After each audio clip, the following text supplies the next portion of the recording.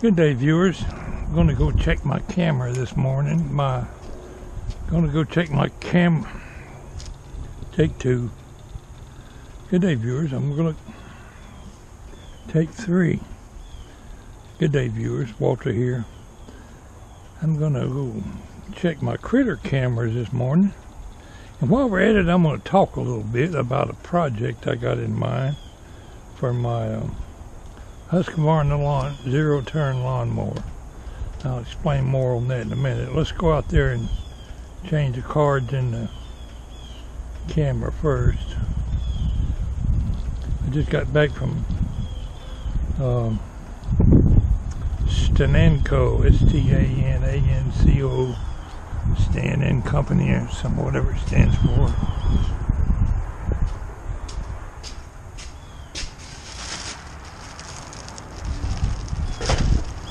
Here's what I went over there and bought. 2 quarts of oil. It's always Kawasaki oil. That must be some good oil with a name like that. Here's where I get my oil filters from anyway.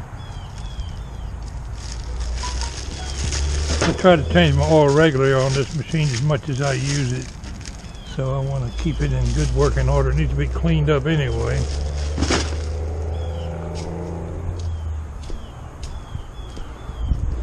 I'll go ahead and talk about my project first. Now what I want to do is put like a little truck bed on the back of here.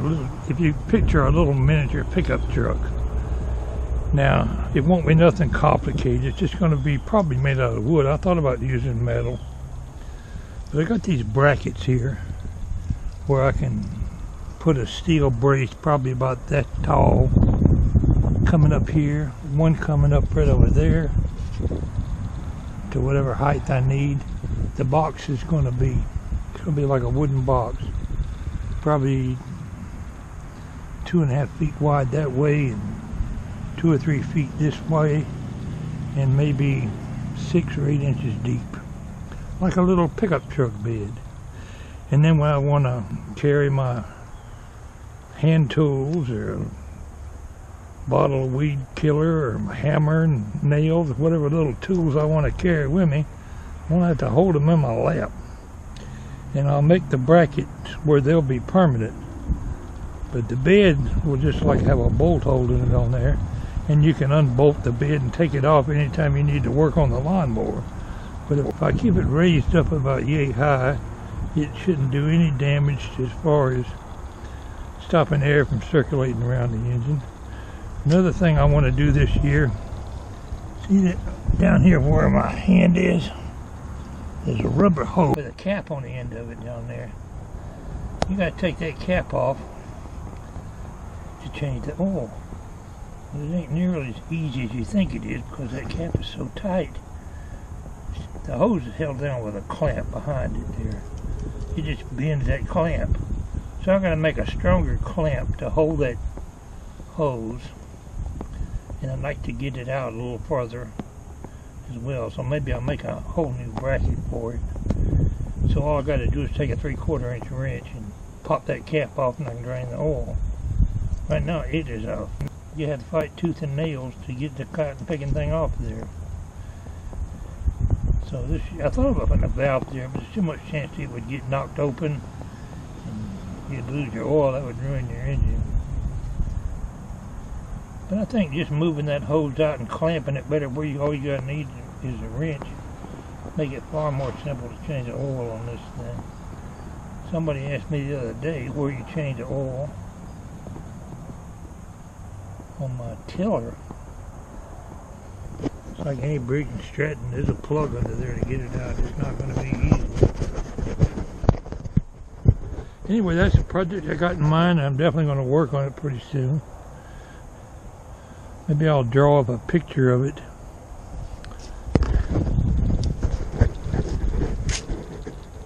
An imaginary picture about what it would look like. Let's go. Anyway, that's the project I got in mind. Any suggestions?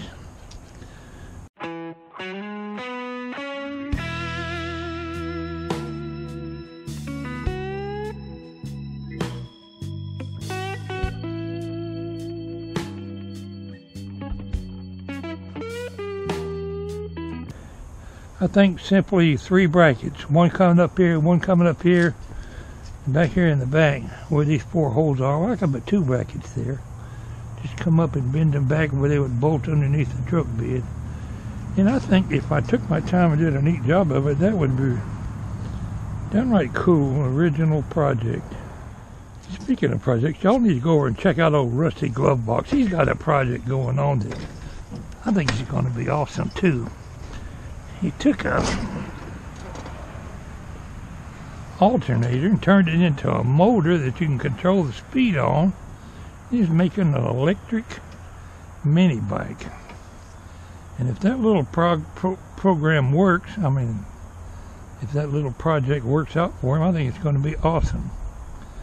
You wouldn't necessarily have to use that motor for a mini bike. If you got an alternator you can change into a battery operated motor, variable speed. There's lots of things you could use that for. I bet you can make one heck of a weed eater to stick off this lawnmower with one of them alternators. Probably weed eat a strip 10 foot wide out there in front of me. Let's go check anyway, y'all go check out Rusty Glove Box's video. I'll put a link to it down in the description.